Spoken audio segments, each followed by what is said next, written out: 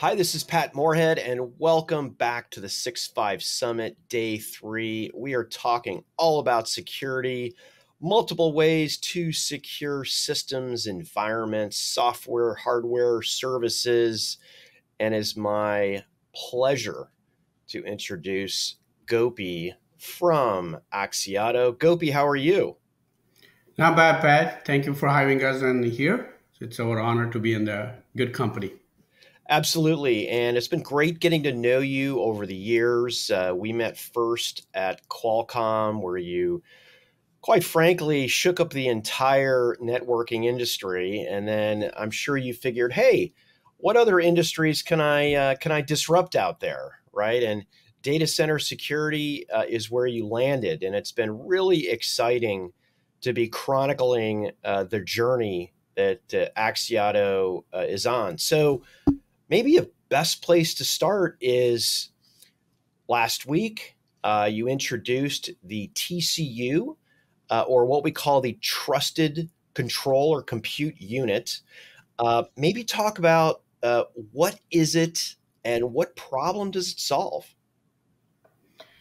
So, first of all, thank you. Yeah, at Qualcomm, we did a Wi-Fi mesh. That was just now me. Obviously, we were a full team to be able to deliver. It makes a team and a village to make it a success. So we half of the team is the mention. I mentioned that because half of the team isn't here with me to do it again, and this is a team effort. So coming to we announced a product called Trusted Compute and Control Unit. This is a first of a kind in the market. What we do is you see it as a complementary to a product like a DPU. A DPU does for the data center side, and this is a data center on the LAN port side. This is a control and management port. So what we're replacing is similar to that as a control and management side, gives the similar functions as DPU, and it's a single chip, a platform security product, and integrates multiple chips was trying to address in the market today, which is a BMC, TPM, root of trust, and a combination of either LAN and motherboard or FPGA combinations. Gives you flexibility of programmability on that. We also offer, along with this chip in an OCP compliant, Open Compute Platform compliant product called DCSCM, Data Center Secure Control Module. So we are a single chip based DCSCM product. So we offer chip and also the card. Yeah, it's incredible how much popcorn you see on. That's my technical term, of course. Gopi is popcorn. uh, to secure these motherboards, regardless of what environment there is, whether they're a hyperscaler data center, whether they're an enterprise data center, whether they're in a carrier and on the edge. Pretty much this technology with the combo of root of trust, TPM, BMC, and LAM, you pretty much see everywhere. And I was also very pleased to see OCP come in with a standard, so we don't see 27 different spot implementations out there. So we talk about security in broad terms. In fact, we have 7 presenters in security in this track that are coming at it at somewhat of a different angle. Okay, whether a different thesis, a different place in the security value chain. A lot of it is based on the problem they solve. Some companies are taking a holistic view, like hey, we're the one-stop shop for zero trust, but security is somewhat fragmented out there. So the question I have about the TCU is, how is it different from other cybersecurity solutions in this space, and does it address elements that I know this space really didn't help much with, and that's ransomware? Yeah. So number one is, as you talked about, cybersecurity is the biggest thing in the market right now. There's hundreds, if not thousands, of people are trying to address.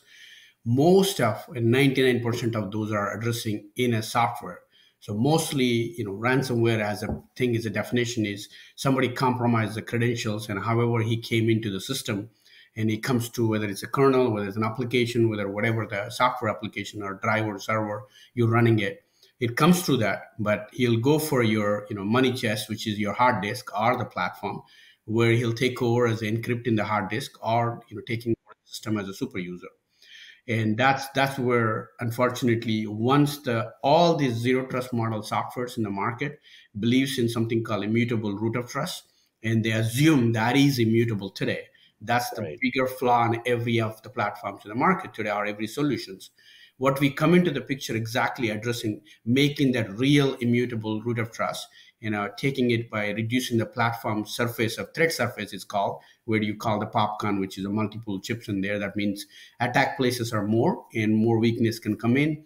If something happens and you have to be able to, go to everybody to get the updated driver to work through.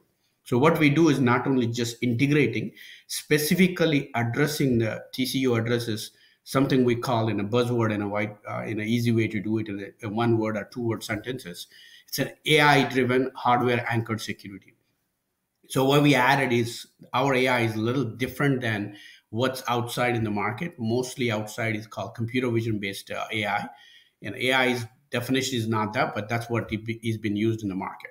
What we do is our inferences are more packets information, but able to detect the behavioral anomaly detection, able to, and we train the models to be how the ransomware look like inside of the hardware. So we take every attack in the market has been reported, we trace that back to how the hardware side looks, and our AI learns that way. So our TCU onboard AI platform security we call, able to look for those bad patterns which we already know, and if there is something we can stop in the tracks. So we may be the one of the architectures, the only one of the architectures in the market where we can detect ransomware while it is happening, and you can make a rules engine to be able to stop it or collect the forensic data.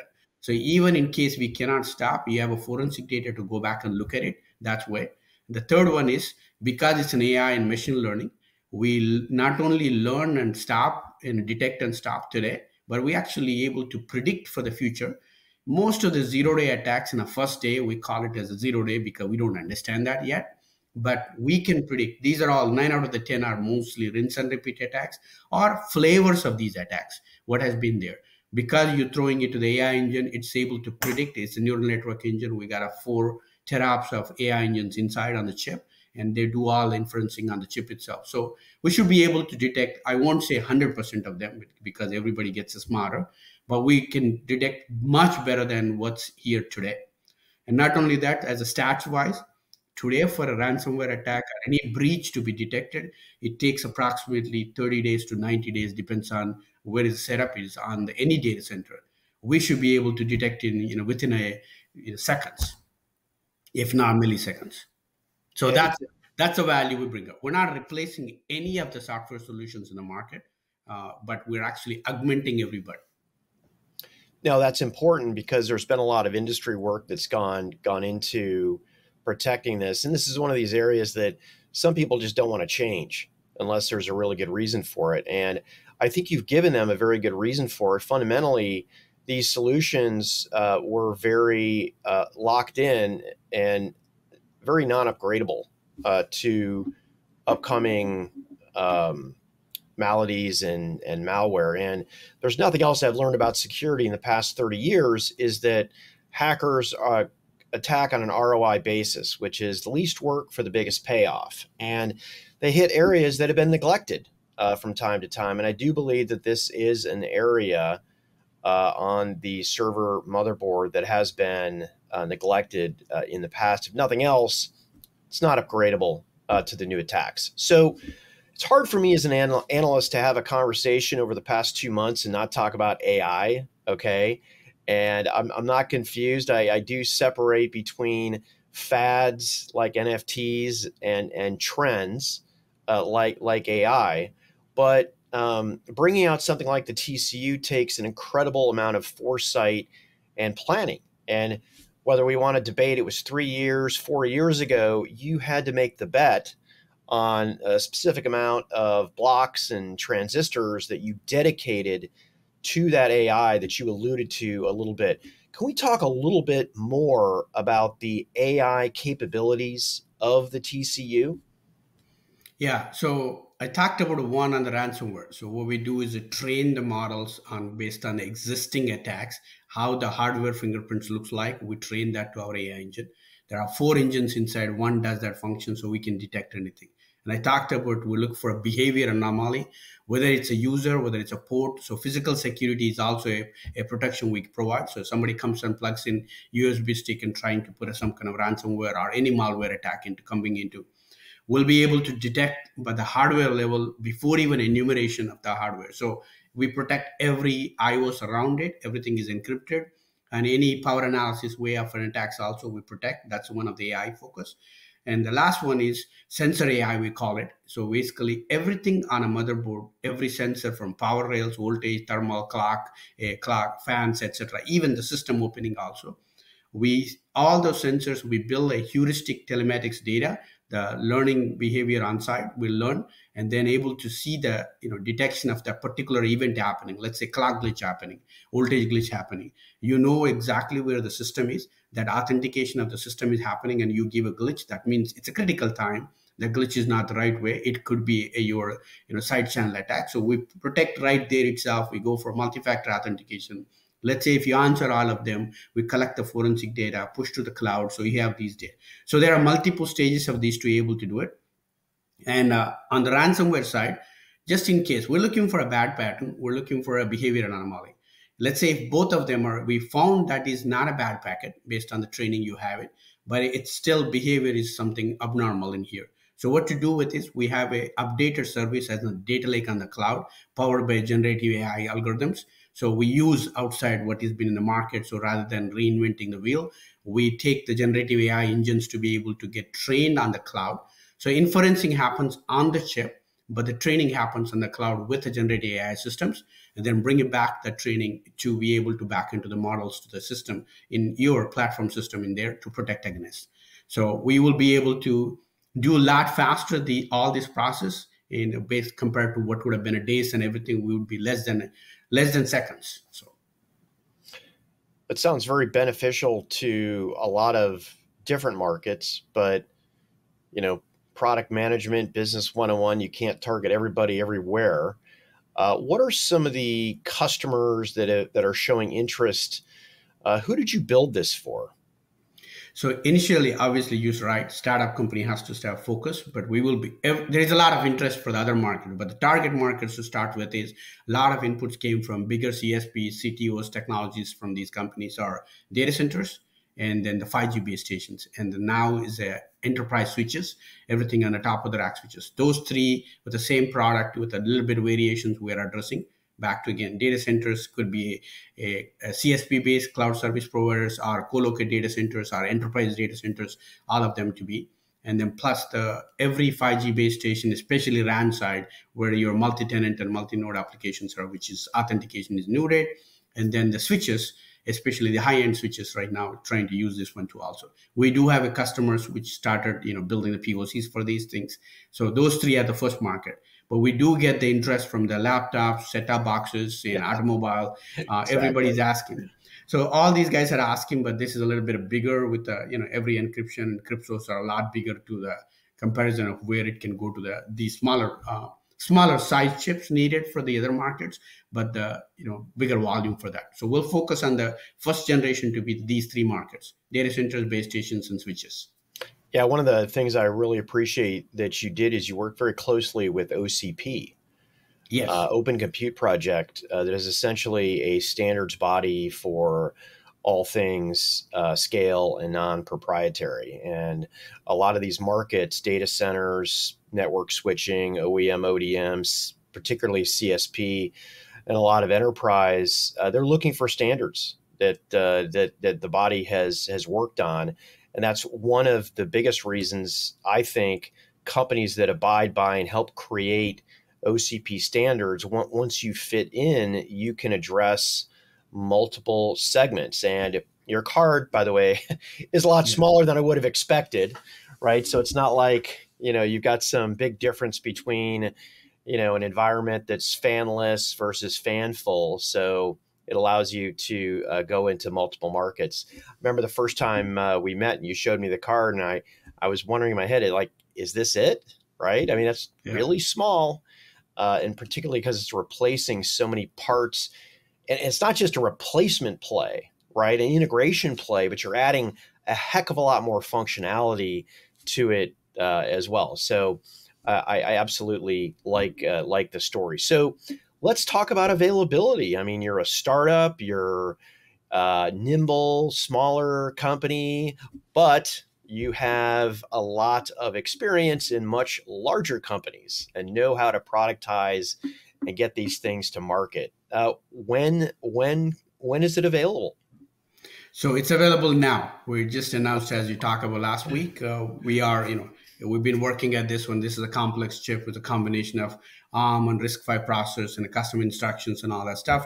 So it took a time, but now we got the product and it's all working. It's been in the lab for 8 weeks already. So we're sampling to the customer. It is in the hands of some customers right now at Computex. So we're going to be showing this to also and playing this to the market.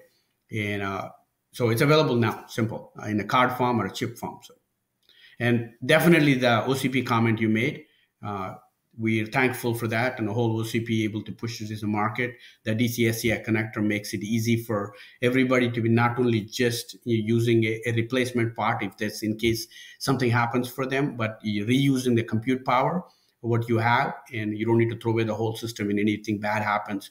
So those are also our special values, how you can commission, decommission the products, etc.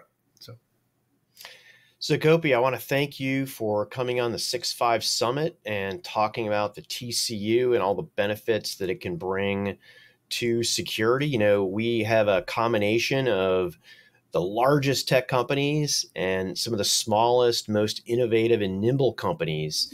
And I thought you really did a great job explaining it. So, yeah, thank you.